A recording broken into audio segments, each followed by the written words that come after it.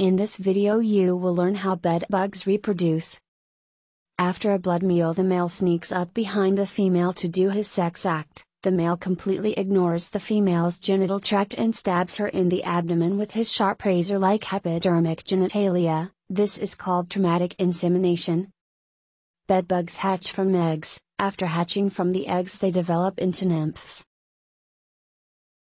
Eggs of bedbug can endure on any surface, but prefer paper, wood or cloth more than metals and plastics.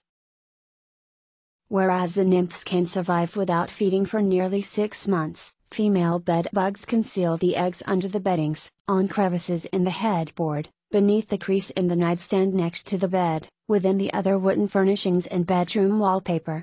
But if we destroy the bedbugs, the eggs of bedbugs should also be destroyed. If you leave the eggs unharmed, they can hatch and grow into either a male or female bedbug which can produce 1,000 eggs. If there are more than 1,000 female bedbugs in your house, you will not know further how many eggs those bedbugs can lay. Eggs of bedbugs must not be squashed or mashed. When you crush bedbug eggs, several eggs might not be crushed and they have another opportunity to procreate some more generations of bedbugs at your place.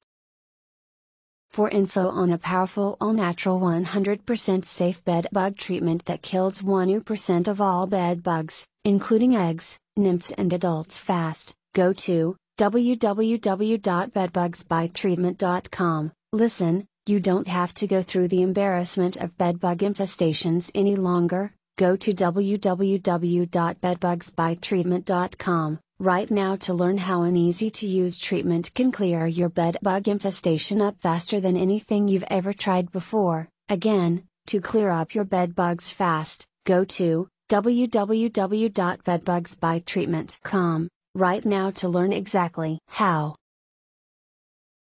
For more information, please follow the link below.